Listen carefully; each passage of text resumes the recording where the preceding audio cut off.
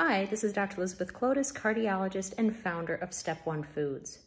You know, several months ago, I wrote an editorial that was published on CNN.com.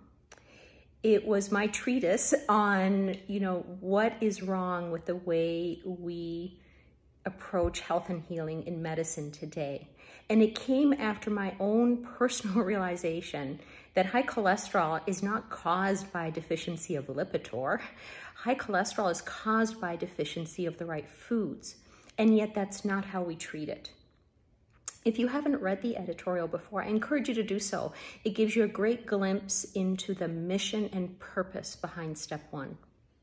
And if you're like me and believe that nutrition should be at the center of the treatment plan for any condition, I encourage you to share the editorial with those you love and also encourage them to look at our blog section. Step 1 Foods doesn't just exist to sell food.